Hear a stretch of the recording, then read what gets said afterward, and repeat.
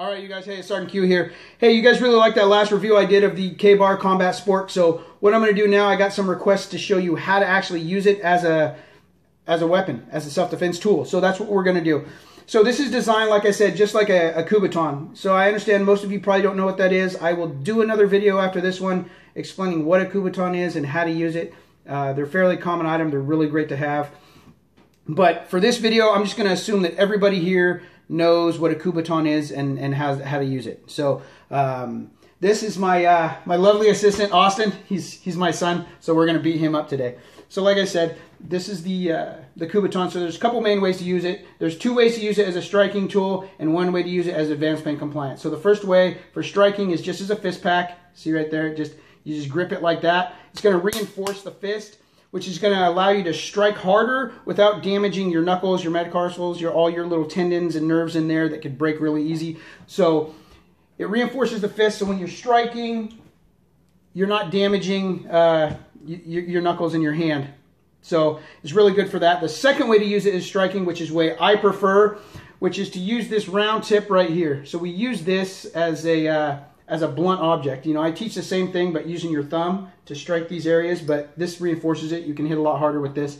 So what we're looking for right here, when we strike, we're going to cover up and we're going to strike here in the lower abdomen, upper chest, and then we're aiming for the neck or the head. Doesn't really matter where you hit. You're hitting all this side of the body right here, just 3 strikes. Gut, ribs, head or neck. Totally disorient your opponent. It's going to make him not want to fight anymore. So what we're looking at right here, you guys, if we look on Austin right here, you're striking, like I said, lower abdomen, right underneath the ribs, inside the ribs or armpit, head or neck. Okay, that's what you're going to want to do. It also works really good for grappling. So if somebody is going to grab a hold of you and they're going to try and manipulate you or get you to move somewhere, you use that blunt end again. See, he moves real quick when you use that advanced pain compliance.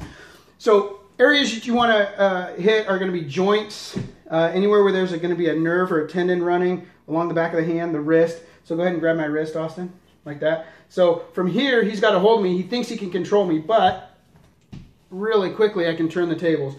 Just by twisting my wrist under and applying pressure with this hard part of the plastic here, it's going to stop him from wanting to continue to fight. So anywhere in close, you can use that. Joint manipulation, things like that. So now we're going to go to a little bit more advanced. Like I said, this is only for life or death situation where you're going to use this one right here, right? Which is the blade.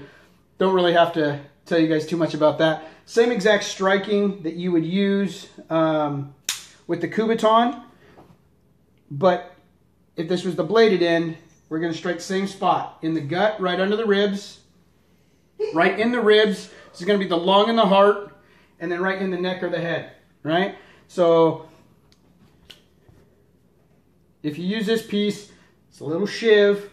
I'm going to use the blunt end, safety purposes, okay? Strike, strike, strike.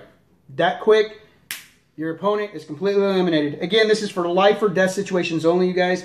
You don't want to be messing around with your buddy or getting in a bar fight and using something like this. This is a deadly weapon, and you will be charged with assault with a deadly weapon if they prove that you were not in fear for your life. You know, so only life or death situations that you'd want to use it this way, you guys, with the bladed end.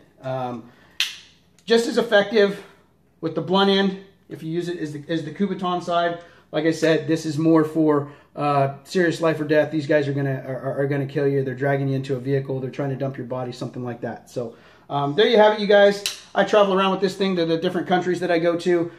This and other advanced pain compliance tools just like it. So that's the Sgt Q's instructions on the Ka-Bar Spork here. So here you go, guys.